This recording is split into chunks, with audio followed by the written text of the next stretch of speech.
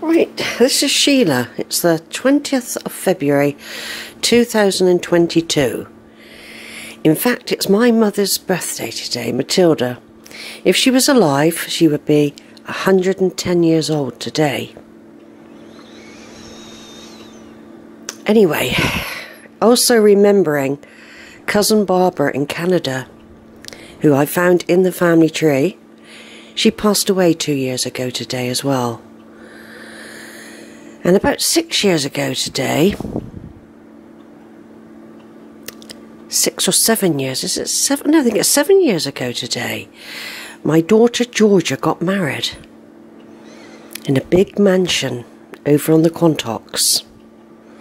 Anyway, what I'm doing today is trying to catch up on some audio pods that I did for Ancestry, which sometimes disappear, especially when the flash drives went down and they were removed.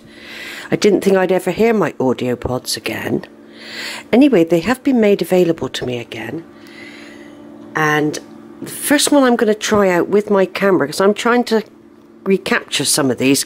I have got them on very small cassette tapes, because in the beginning I used a very small cassette recorder, a handheld one, when I used to do my family tree walks and work, like going around graveyards, going around castles, churches, cathedrals. I used my little hand recorder to reflect on stuff. Now this little video, they usually last about 11 minutes, and this one's called A Reflective Royal Update, and it was April the 30th 2011. Now I'd just like to point out that most of these cassettes were done at least 10 years ago. It was before I got a camera like this, my Sony, with video facilities. I then progressed to video when I was out, but the little cassette recorder is still very useful, and I used it widely in the early days. This one's from 30th of April 2011. It was made by me, and I'm saying this update was inspired following the royal wedding yesterday between Prince William and Kate Elizabeth Middleton at Westminster Abbey, London. For I share a common ancestor with Prince William, Matilda of Huntingdon, the great niece of William the Conqueror. Matilda Maud married twice, and her first husband was Simon St. Liz, and her second husband, King David of Scotland, David the First, who's all connected to Prince William. So there's a few problems with the at the moment. I've got a few problems moving that around. Not to worry. I'm not sure if this is going to work. This is an experiment at the moment. I'm trying to capture this audio. So basically, I'm using my camera to try and pick up on the audio. And I'll be placing it over here near the speaker. I don't know if it's going to turn out. I don't know if it's going to play. But this is an experiment. I've got about 100 of these.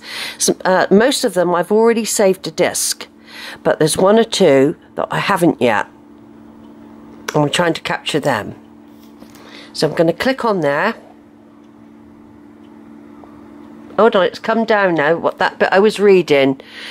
Yeah, David First of Scotland belongs to Prince William, but we must remember that David and Matilda also have common ancestors. Malcolm II of Scotland, as do Prince William, the Duke of Cambridge.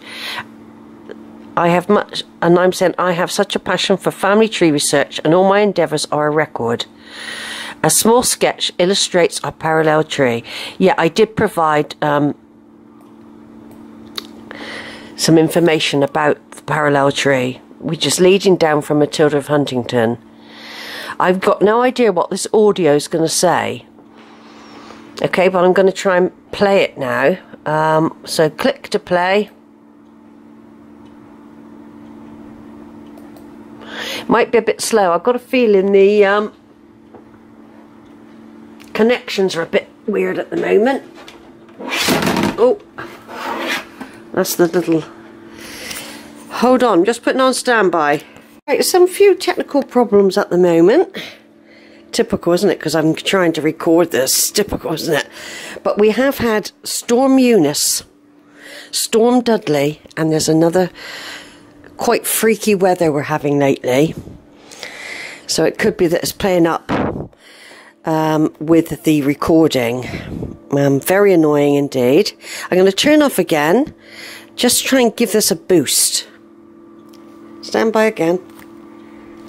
Right, folks, I'm back on after refreshing the computer, checking up the connections and everything. We're going to try again. So here we are, a reflective royal update. I found another one for 2014 which I can't follow with. This, I've put it on Matilda of Huntington's profile because some of the other ones are very, very loaded, the galleries. So the less there is, the easier it is to play it. That's what I find. The less there is in the gallery. Let's keep our fingers crossed, folks. It wasn't playing up yesterday, it did it right away.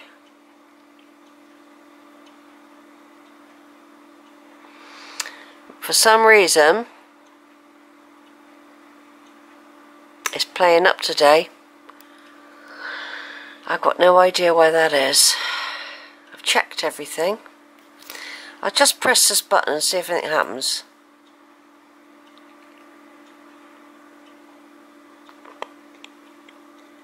Oh, no way. Can't believe that. It's not going to let me do it. It was doing it yesterday.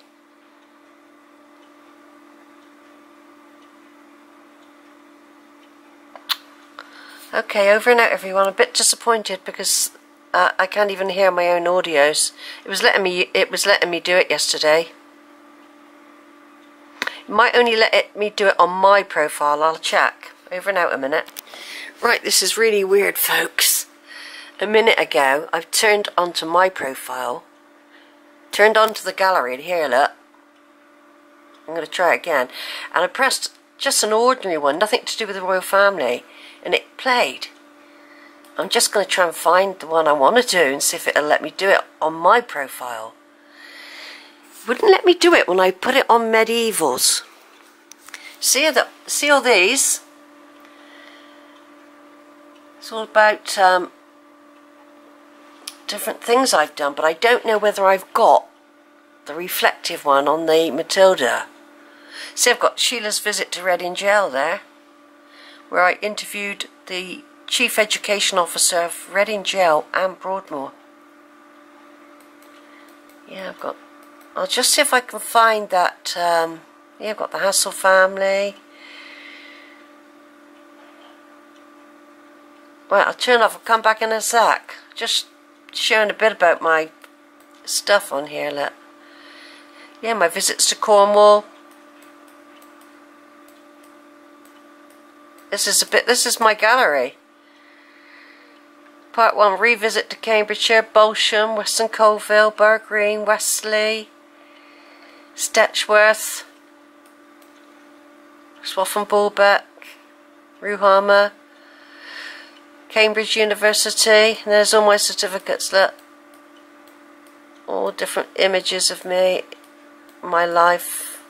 And I do this for everyone. This isn't all about me, it's the whole tree.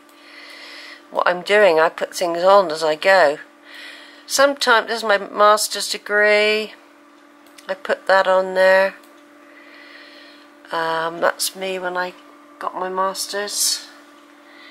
Different family photos over the years, and there'll be more audio somewhere. An article on these are also stories. Lots and lots of stories I put on. And then look, there's more video. I'm looking for the one about the royal family, which might not have been allowed on for some strange reason. They're very, well, it might be. We might find it yet. I'll just turn off for a second. Right, folks, I'm just going to try and record this one. It's a similar year, but it's not the royal reflection one. I haven't I have got that one, but I thought I just will play this one if it's going to play. It's 11 minutes. It's called Update and Reflections. It's a spontaneous reflection of my progress in the family tree. I had problems back then, look. Second attempt to record, which failed. However, the audio is only a brief reflection of how I feel about my tree research in 2011. It's an exciting time for UK because the census is out.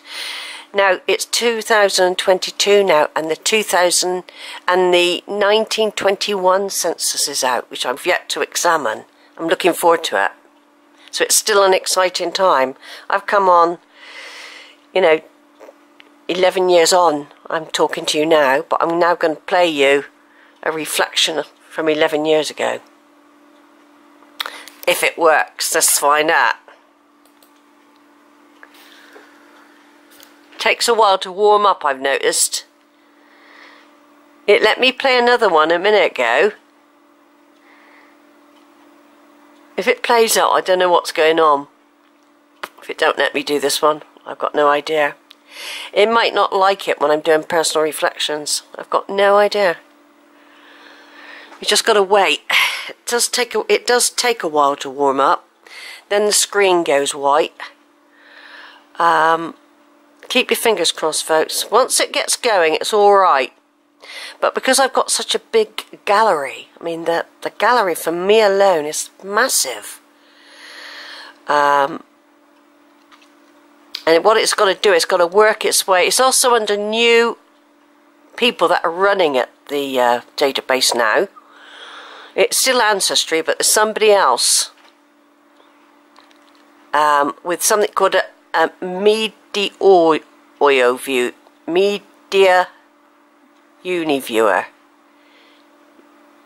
Can't pronounce it. It's there, look. That. It used to be a flash player. Now if it doesn't come on in a minute, I'll turn off for a second, come back as soon as it comes on. It took a while a minute ago when I was trying to see another one, but it did play eventually. Right, over and out for a minute.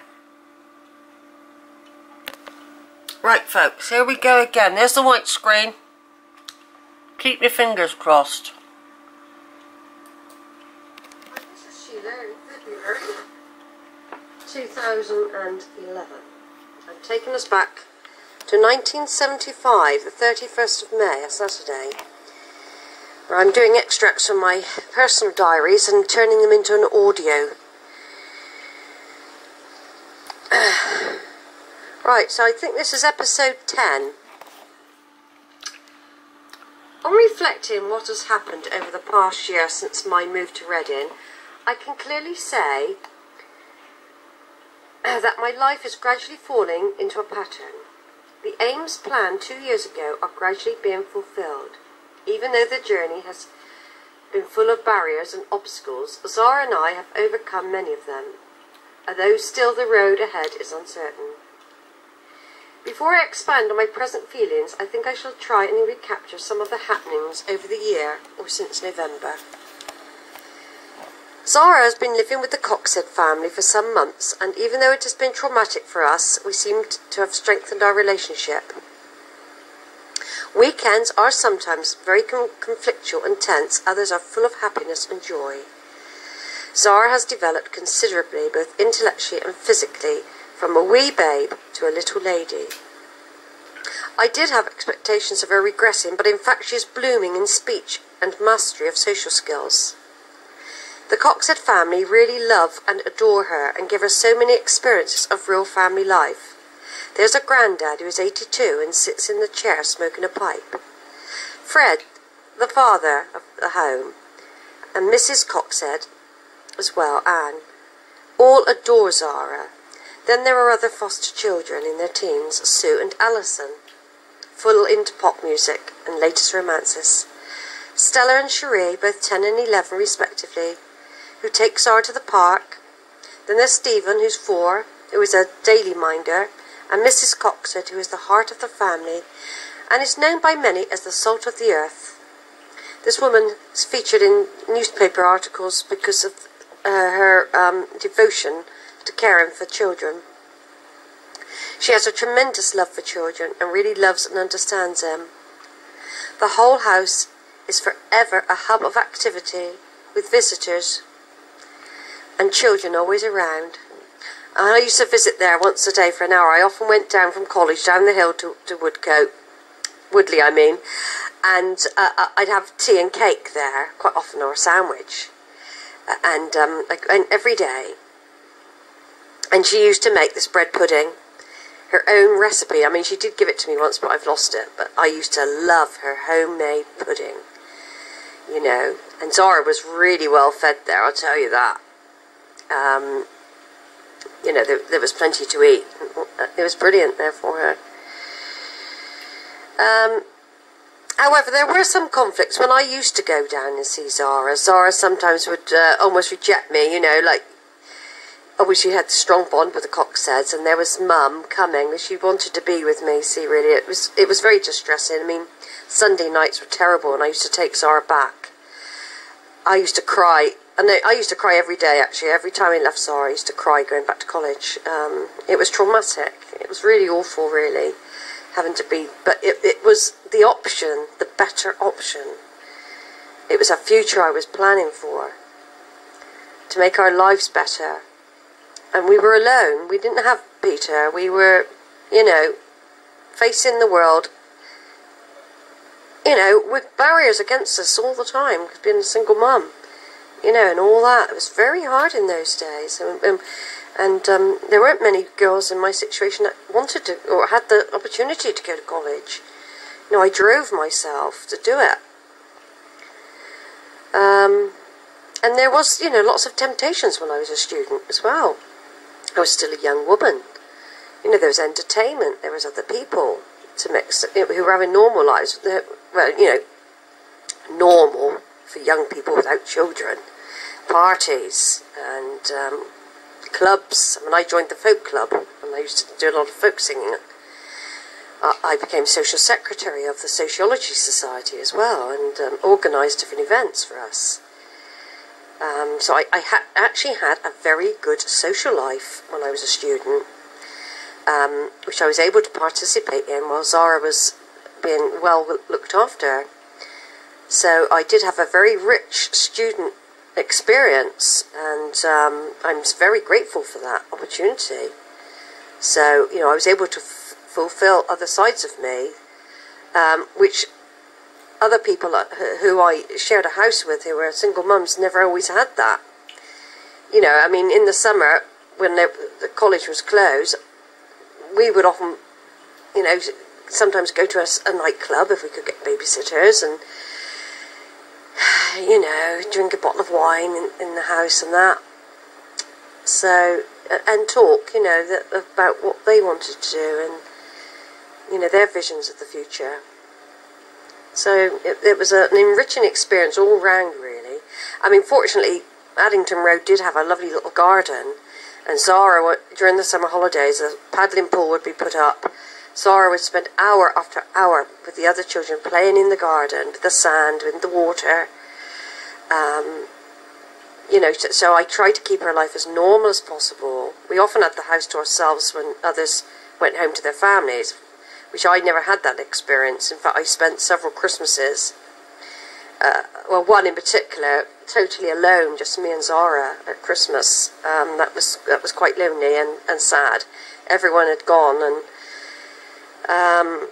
I never really got invited. I remember inviting myself once to a family member, and they went off, and they actually left me in their house.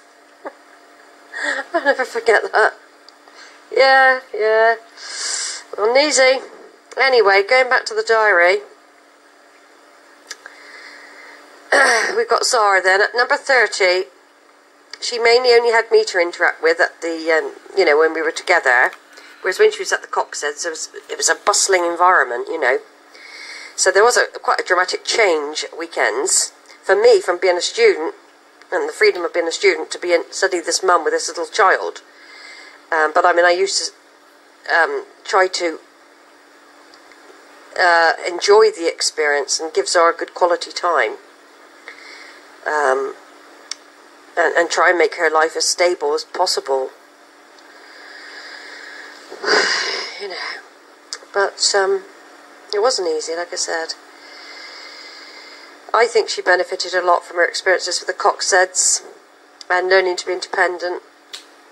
And I say, it seems fantastic how Zara is now a child, my child, who can converse with me, who runs, laughs, plays hide and seek, etc. From that small, helpless, wailing bundle of flesh to a spiritual, active and beautiful child. Often I think of how our relationship would have survived had I not taken up this course of study. To live in one room in a house full of depressed, deprived and lonely mothers dependent on a weekly sum from Social Security, hardly enough to manage on, with no intellectual stimulation. I honestly believe that I would have become totally unable to remain sane. As it is, I am attempting to further our future prospects so that I can provide Zara with a secure background both mentally and materially. This gives me the motivation to succeed. I have long vacations and shortly will be having Zara home full-time for 3 months, in which time we may possibly move into a council flat. On Tuesday the 3rd of June 1975, a representative from the council housing department is paying us a visit to make an arrangement to move into a 2-bedroom flat.